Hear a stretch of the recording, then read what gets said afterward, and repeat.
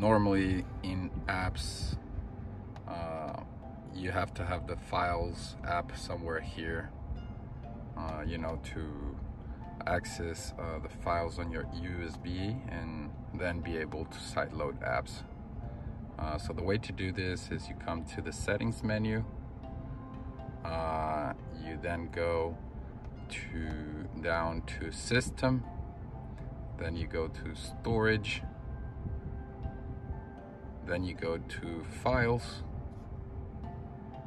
and then you can access the files on your USB, including apps. So here's the USB one. I go to the third-party apps folder, which I put into the USB. I want to install Firefox, so here's the Firefox one, APK. You click on it,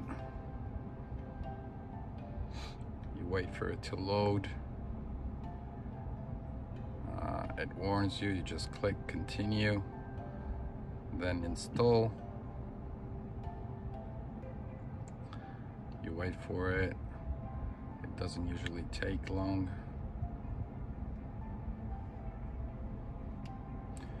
Then you're good, you're done. You click on done, you go to apps. I mean, you could have opened it right straight away, but then you have the app show on your dashboard, on your menu here.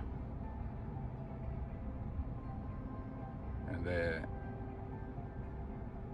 you know, you can set it as your default browser, set as default.